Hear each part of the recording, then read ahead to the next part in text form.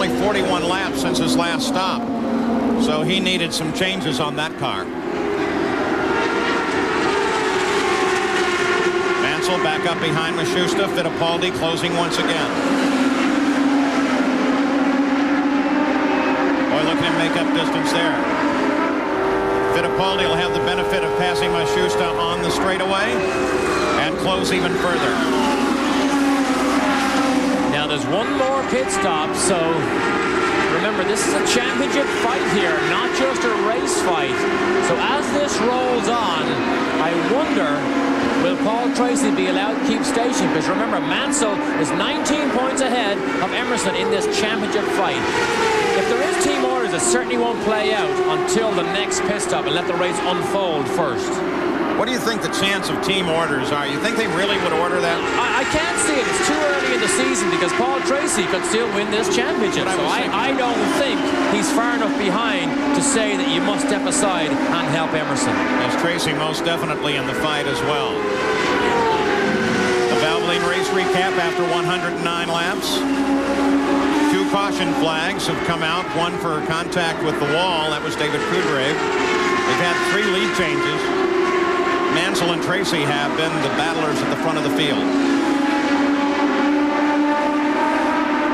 Let's go pit side, Gary Gerald. Oh, we're documenting what's going on with Mario Andretti on his first pit stop. They didn't like the way the car was handling, made a change. It did not improve. Dramatic wing changes on this second stop. Mario, remembers, in 4th place in the season points and right in the thick of the battle. He won on the mile at Phoenix, but boy, he has got a handful today. He's been struggling to stay in the top 12 or 13. Now look at that interval change. Here comes Mansell closing in again while Fittipaldi closes in on him.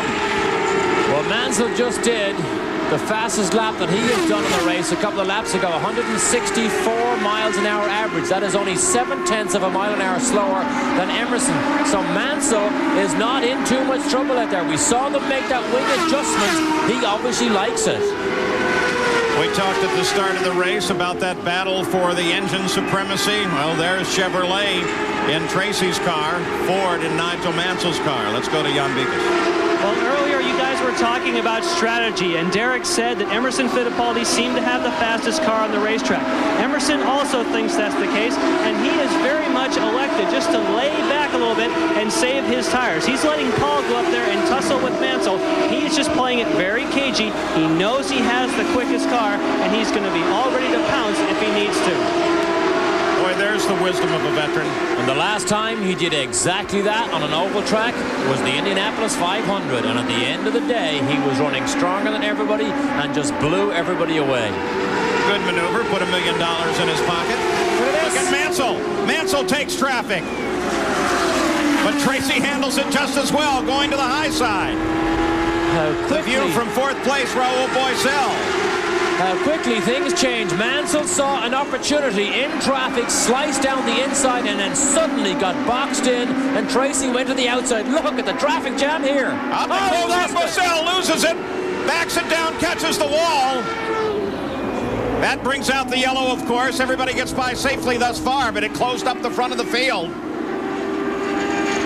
Well, no, this is it. Look at this. Strategy played out here. The Penske cars are in. Everybody onto pit road. Mansell in there as well. Let's go to Gary Gerald.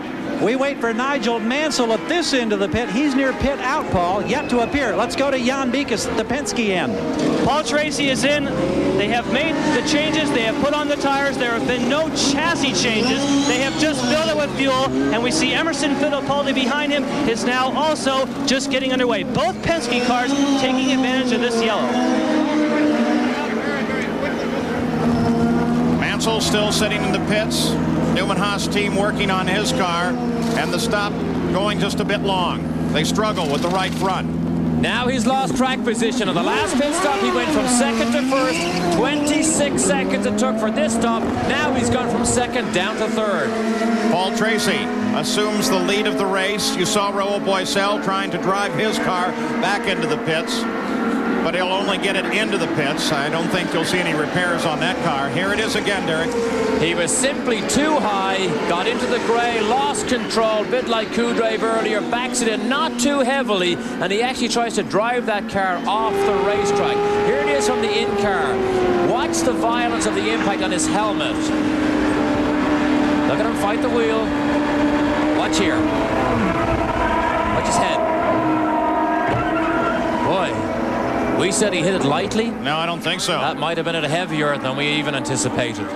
But Raul Boesel is okay with a 13-second pit stop. Paul Tracy made it in and out of the pits and took the lead. We're under yellow. Today's coverage of the Indy cars is brought to you by Ford and your Ford dealer. Have you driven a Ford lately? And by Pennzoil, America's #1 selling motor oil for performance, protection, and quality. So the yellow is out for the third time today. Here's the reason Raul Boesel caught the wall on the backstretch. Quick little spin, back the car in. We look at it once again as he was running in traffic.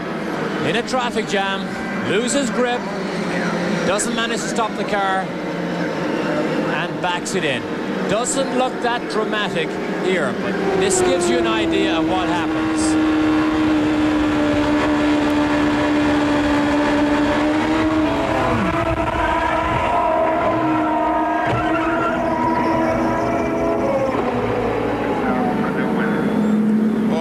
That was like at somebody with one of those big home theaters and a giant speaker.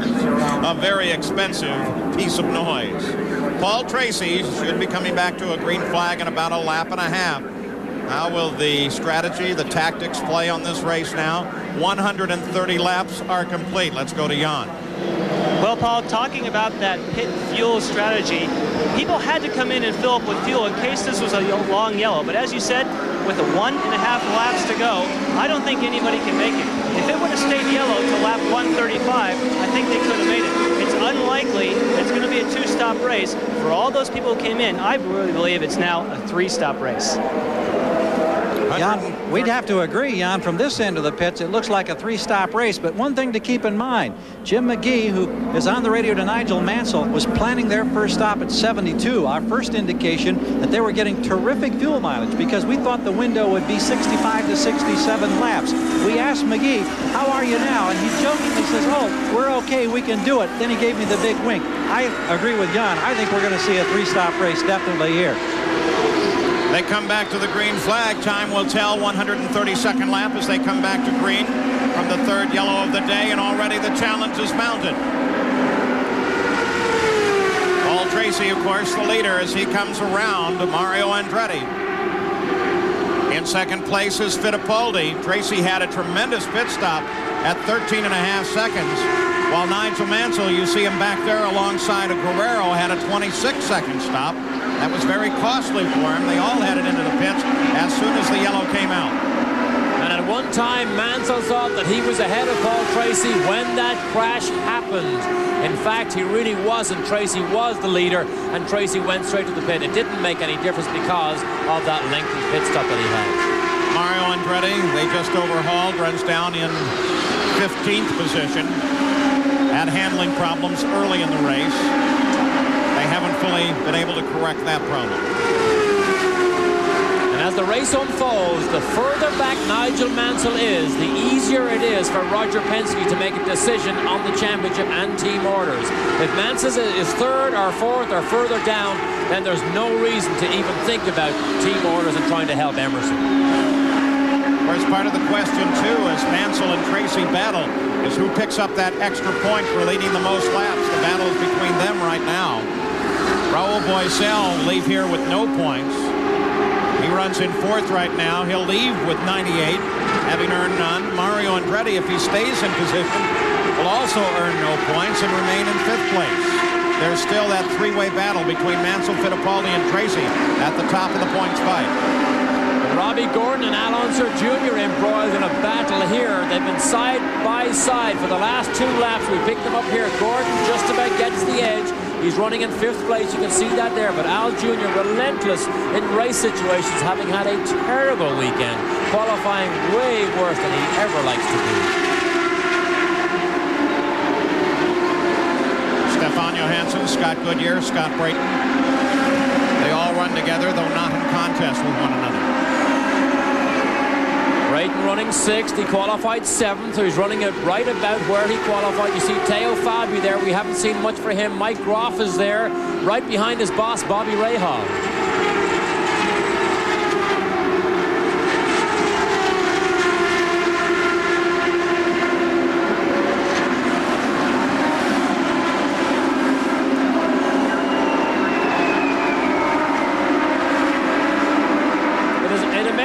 Paul, that line has not actually worn away. Now, we saw that when we got here first this weekend.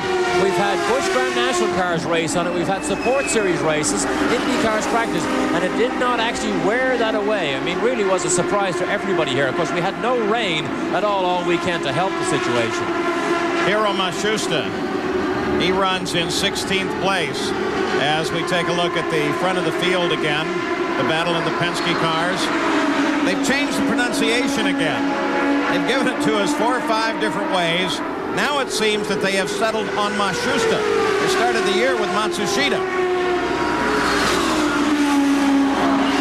But he is the Japanese driver. Hiroyuki, by the way, is first name. Not Hiro. Hey, Hiro's a perfect name for a racing driver. So at the front of the field, the battle is still between the Penske cars. And Paul Tracy just put an extra lap on Nigel for the points. In the New England 200, the battle is for the lead, and Emerson Fittipaldi now looking at slower traffic of Hiro Matsushita. Moves up behind Paul Tracy. Nigel Mansell moves in from 3rd place at the same time.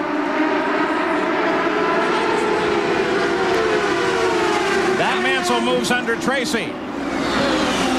Moves under Fittipaldi as the yellow comes out. Emerson looked to me to get awfully close. There's debris down inside Mario. turn 1. Oh, debris, lots of it now. But Emerson looked very, very close to Matsushita as he made the pass there. Mario and Scott Goodyear both against the wall. Scott Goodyear climbs out of the car. Mario stays in it. Not enough room. Damage to the right front wheel. The IndyCar safety crew already there. Scott Goodyear looks back. Mario still in that car. I would have thought he would jump out of that as soon as possible. Sometimes you get dazed and it's much easier to catch your breath and sit there. Thankfully, we see him vacate the machine now.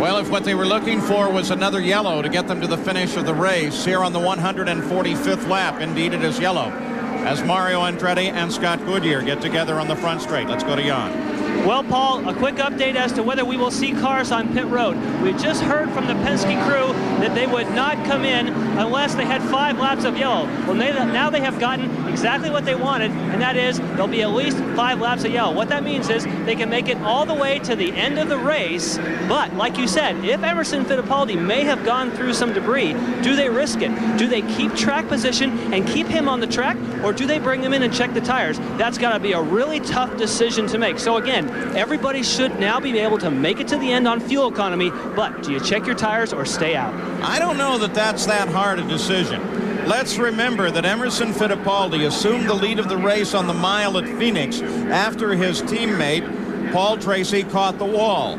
And in doing so, he crashed as they came back to green. Now, here is the yellow. Watch how close this gets here. Emerson's wheel, look. Turns in, almost locks wheels with Matsushita, and then pulls away. Very close indeed.